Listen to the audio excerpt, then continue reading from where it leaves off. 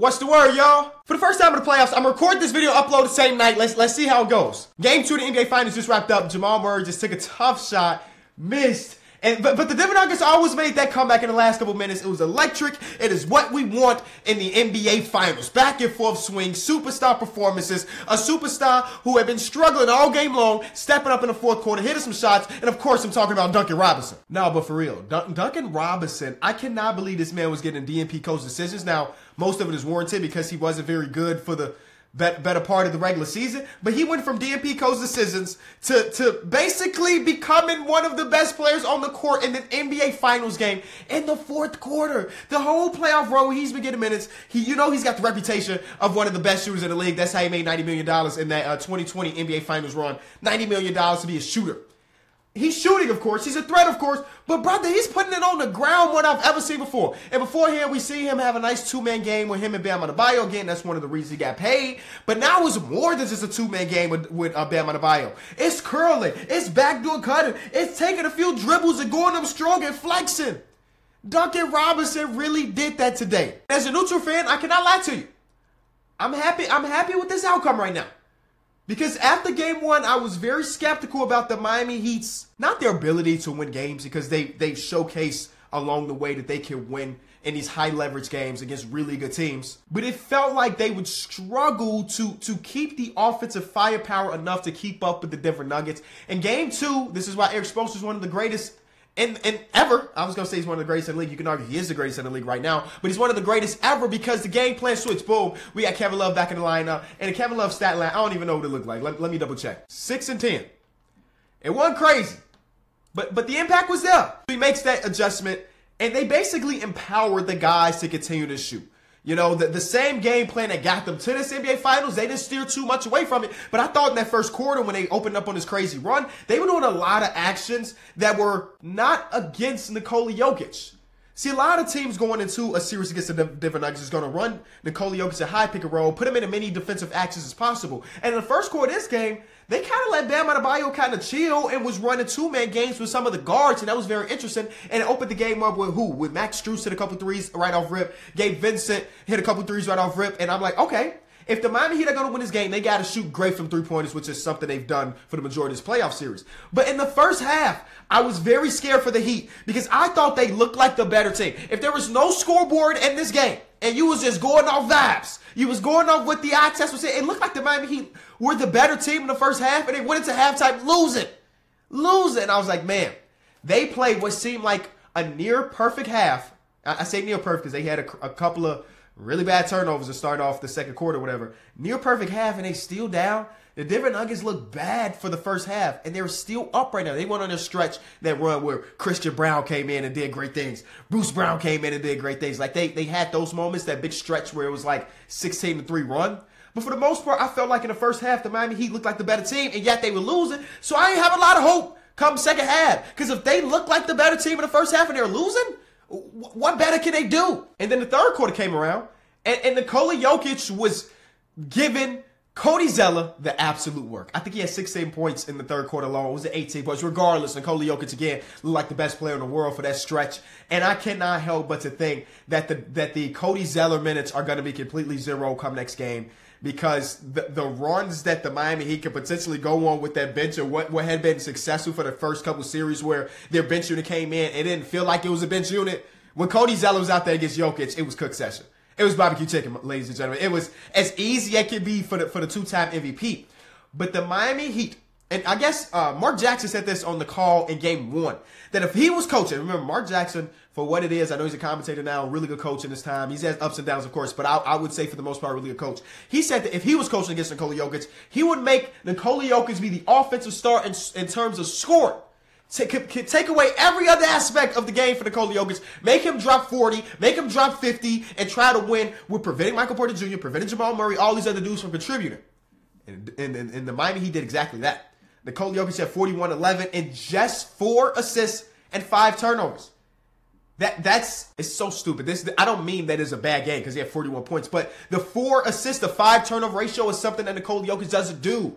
They completely gobbled up all of the passing lanes, and that is one of the reasons. That is the main reason for this team's success. That Nikola Jokic is a wizard with the ball. He finds people on the cuts. He finds the shooters. He does all of this, and they completely got rid of all of that. They said, Jokic, give us buckets. He did. He did exactly that. But one man is not going to win a basketball game. As much as we try to feel that way, you know what I'm saying? With Bron doing what he did for a decade, one man can't win a basketball game. Well, I'll take that back. One man can win a basketball game. One man can't win a series of basketball games. And Jokic is looking around for the most part of this game like, man, okay, I'm going to need somebody else. And that fourth quarter came around. Duncan Robinson went on his individual was a 10-0. Again, his individual 10-0 run. And the Denver Nuggets are trying to figure out what to do. Jokic is still doing this thing. Jamal Murray comes off the bench with like 8 minutes to go. And he helped them put together a run. I was like, no way. If the Miami Heat blow this game, raps. It's raps. Series is over. Now, I know it's hard to say that, right? It's hard to say that because a series don't start until a road team wins a game. But if you go into the last couple minutes of a game and you blow a game in the NBA Finals, it's demoralizing. And maybe I shouldn't be saying that because it's the same Miami Heat team that gave up a game-winning layup to Derek White in a Game 6 that came out in the Game 7 to close it out. So maybe there's no such thing as a must-win for them until it's literally a must-win. But if they would have blown that game, I would have felt really good about Denver Nuggets in 5.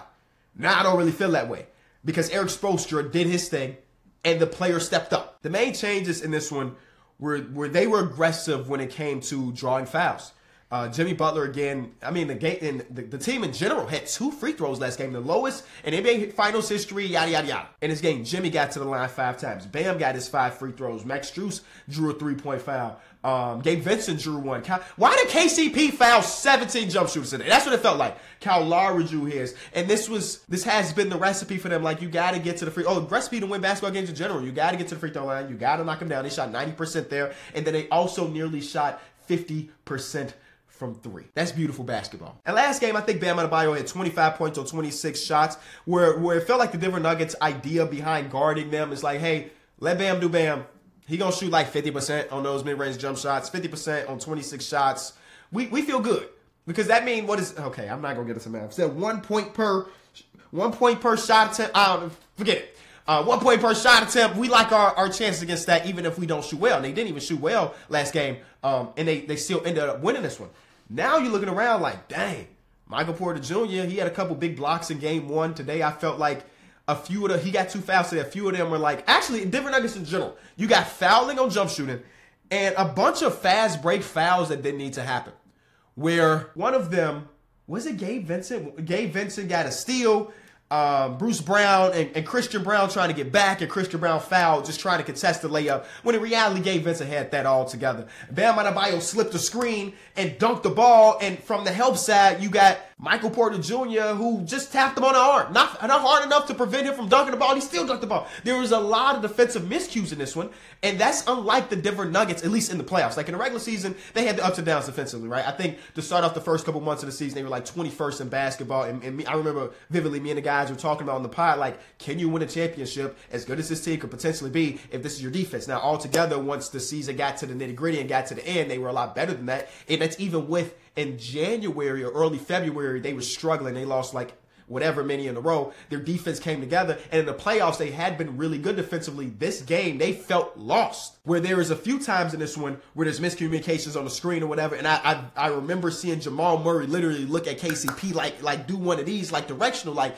trying to figure out what the hell is happening, because this is not the same stuff that was happening in the first couple of series. I'm just happy we got a series at this point, man. I'm just happy we got a series at this point because the Ball Arena had been a place that nobody can win. It was Alcatraz. It was like if you were coming in there when they've been altitude or the home court advantage from the fans or Jokic and the guys just knowing those courts and those rims better, they have been unstoppable at this place.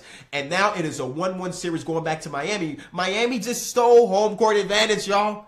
This is an 8 seed we're talking about. I've been seeing a lot of stuff with people saying this is the fakest 8 seed in history. Regardless, they're still an 8 seed. I know they were one shot away from the conference finals last year, and then were in the NBA finals a few years before that. Still, they're a genuine 8th seed team, and Tyler Hero might play next game.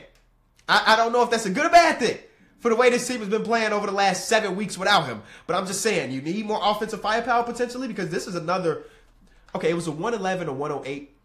In 2023, that feels like a low-scoring game. Am I bugging? I don't know. I've been saying this since Duncan Robinson got injured. Not Duncan Robinson. Since Tyler Hero got injured. When we had a conversation, oh, should they bring him back or whatever. I am of the belief that you bring him back, but you don't guarantee anything. You don't guarantee that he's going to start over Max Strus, even though Max Strus struggled in game 1 and shot 40% tonight, but hit some big shots in that first quarter. You don't guarantee him a start. You don't guarantee him that he's getting 30 minutes, 20 minutes a game. You play him in the flow just like you've been playing the rest of these guys in the flow. Last series, Caleb Martin damn near was the Eastern Conference Player of the Year, Eastern Conference MVP or whatever you want to call it.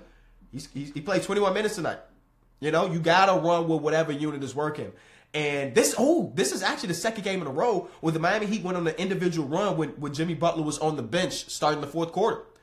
And then we like, okay, where's Jimmy? Obviously, I know everybody keeps showing the clip of Josh Hart in the second round in the playoffs where he got underneath Jimmy Butler, and that's where he sprained his ankle, whatever. His ankle's hurting him. He won't say it completely, but we understand that.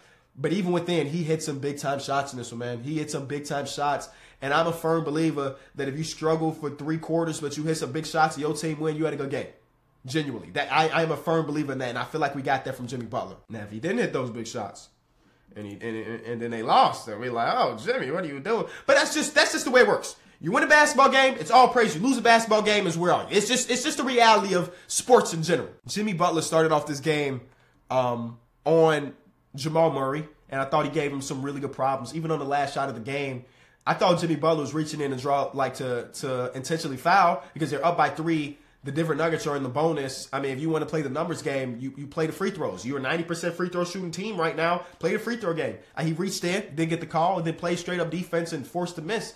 And I thought that was the case for the majority of this game when they were matched up against each other. So the Miami Heat might have found something defensively by allowing Jokic to do Jokic and not allowing him to pass. I don't know. Again, the way these series goes and these games go, just like how Eric Spoelstra came into game 2 guns blazing with some new strategies. I'm assuming Michael Malone will do the same thing because these are 2 of the better coaches in basketball. So only time will tell, man. Let me know what you're thinking. I saw a lot. Listen, I was at a wedding in Toronto yesterday, and everybody there knows me as a basketball guy.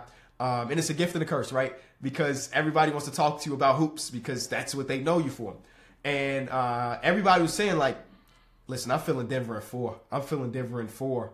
And I was like, I can't say that. I have to give at least some respect to the Miami Heat. Though I do believe, like my prediction was the Denver Nuggets to win this series, I can't say it's about to be a sweep because I feel like Spoelstra is winning you a game. I feel like a Jimmy Butler can win you a game. And I think we got probably a combination of that today that I couldn't say it was 4. Is it 5? One way or another. It might be 5. It could be 6. I'm hoping for at least 6 for personal reasons. And you'll understand that later down the line. Just know that if there is a game 6, I'm in Miami and I'm working. That's all you need to know. I will see y'all soon.